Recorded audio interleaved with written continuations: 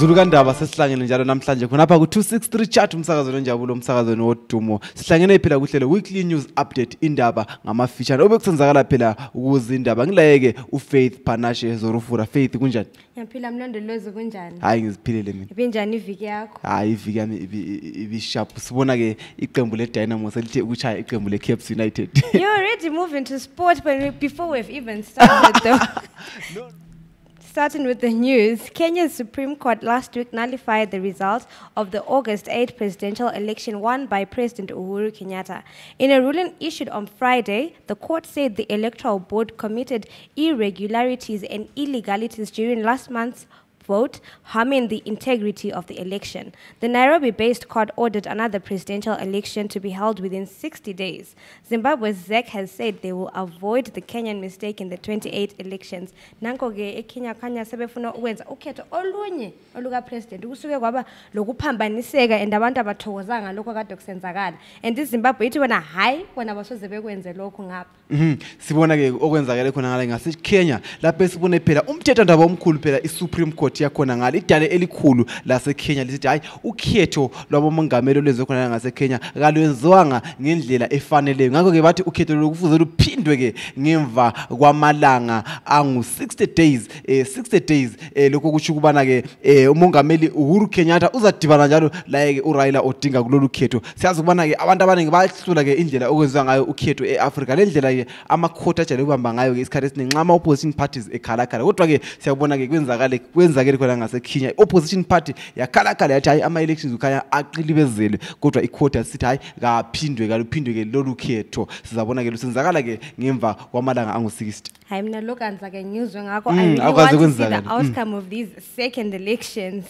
Moving on, Mnangagwa is lucky to be alive, says President Mugabe. And this was said at the 7th interface that was held on Friday in Midlands, Gweru.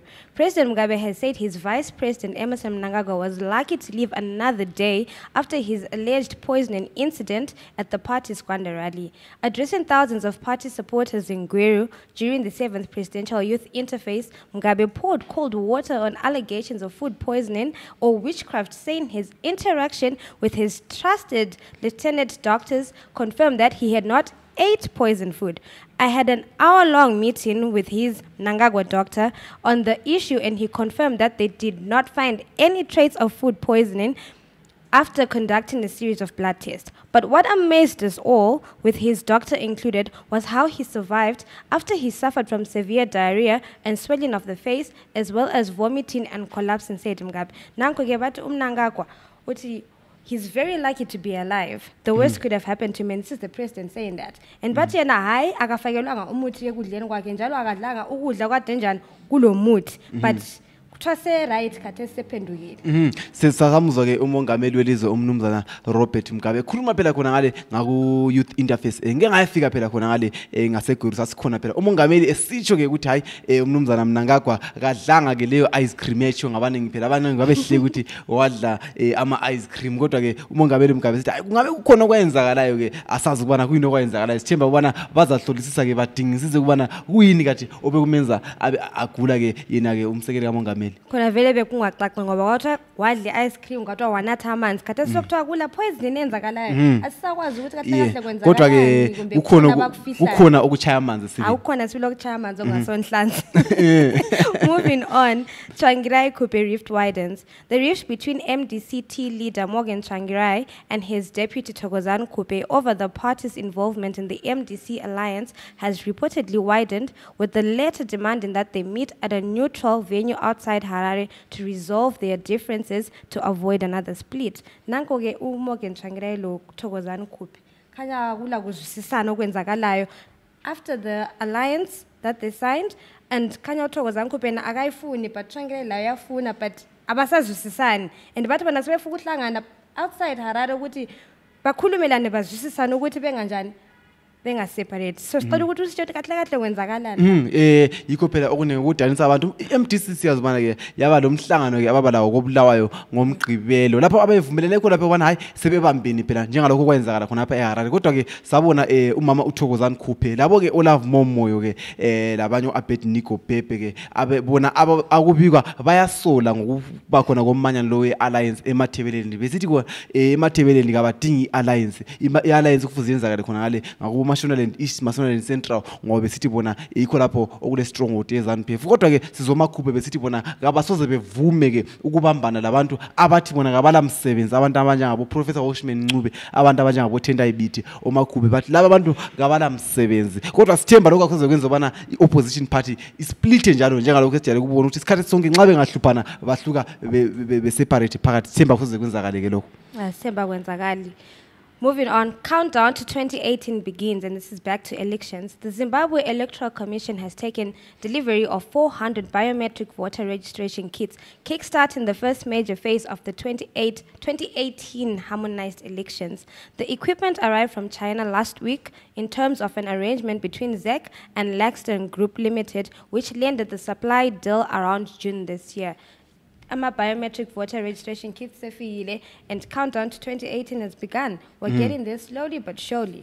So kuzafika phela isikhathi sokhetho ke ngomnyaka ka 2018 lapho sisabona phela zinqikilana phela indala zombili ke ngathi ke amabandla ayehlukeneyo kodwa ke ukhaya ngani izeki kayikaqalisa ukuregister kodwa ngathi be imchina phela ekuregister abathi ngama biometric kits asekhona ke siyazobana kuza register abantu kusebenzisa ke technology biometric voter registration ezasetshenziswa ke kumnyaka onalo ke bathi bona bazaqala ke ukuregister ngenyanga kaOctober ke okusho ukuthi ke khathesi njengoba imtshina leyisibuyile kusho ukuthi sokuseduze ke ubana indaba yama registration for 2018 elections iqale. Moving on to entertainment, wish we had a drum roll for this. Zodwa is still coming to town. After making the headlines for almost 2 weeks, Zodwa is still coming to Zimbabwe and will be performing, though not at the carnival, but at private lounge on the 8th of September 2018. And the carnival begins this week. Nguzodwa wabantu phela siyazibana uhluphileke ayihluphile uzodwa wabantu ke bathi uyeza ke khona apha edolobheni leHarare ubana ke azoperforma ke kodwa abantu abaningi bekulo corona phela ukuthi kade private lounge njengoba kuyindawo yokuthi kuyindawo yokuthi iprivate ke besenza into zawo private bengayenza kodwa bekulodubo ubana akwenze nalokho siyazibona uzodwa ugida ke engela ibhulugwe la ngaphansi so abantu abaningi bebesola ukuthi kade angabuya njani ukuthi azoperforma ke ku carnival. So sithemba ubana hayi kuzalungisiswa ke lokho abaningi phela ngingaleke umsakazo ehlukene abaningi besithi hayi uzodwa kabuya abanye besala ukuthi hayi uzodwa kasemfuni yaphambanisa ke amasiko ethu angazi bona lithini ke lina ababukeleyo umsakazo wethu. Hayi bona abantu bachana amakhanda sibili ngokubuya kukazodwa lokho hayi khanya sibili asikwazi ukuthi uyamangala iyagida sibili okuzwayo abantu abafuna ubona kodwa wona uyafuna na ukuthi abuye uzodwa hayi. Okay, siyaqhubeka nje uthi ngafuna moving on to sports. Defeated champs cry foul. Caps United felt a hard one after losing 2-0 to Dynamos on Sunday at the National Sports Stadium. This was the long-awaited match, and it finally happened on Sunday. And Caps United lost to Dynamos. Abafana bemakepe Caps United bachayiwe phela iqembu lechazunguza Dynamos Dimbarke lapho sibone phela benqoba nge2-0 khona ngale ngase National Sports Stadium. Abantu abaningi phela bebewumele umdlalo ke abantu abaningi besithi bona iqembu leCaps lizanqoba labanye besithi iqembu leDynamos lizanqoba kodwa ke iqembu leDynamos linqobile ke kulomdlalo ngemva kobana umfana ke uChristian Epopa na ovela khona ngase Cameroon ehlohleke ezimbili kodwa iCaps United ibikhala ngoref phela ukuthi hayi ibhola lesibili elingenileyo ungani kabazisanga indlela elingene ngayo phela besithi bona basola ke uref yiko ke ebesiliphathele khona phela namhlanje ku weekly news update lapho besinikeza khona indaba ke elamibizo ngumlondolozi oKandlovu. And this is Faith Shorufura. For these and other stories, visit our website www.263chat.com. Follow us on Twitter @263chat and like our Facebook page 263chat.